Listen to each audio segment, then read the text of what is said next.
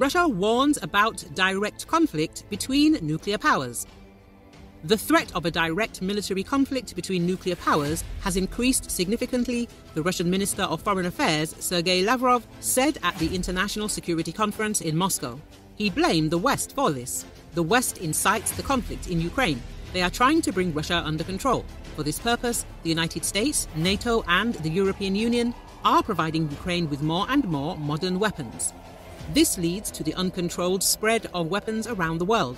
Lavrov noted that this policy of Western countries is irresponsible and adventurous behavior.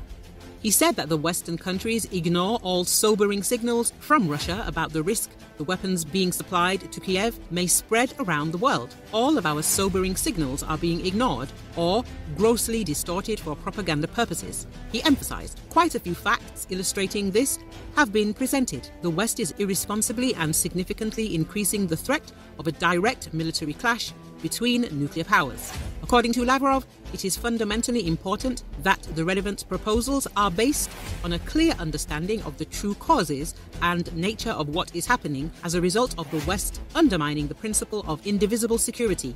At the same time, the Russian foreign minister pointed out that Kiev and its Western sponsors are trying to engage other countries to support the so-called peace formula of Ukrainian President Vladimir Zelensky by any means, which essentially demands the return of Ukraine to its 1991 borders.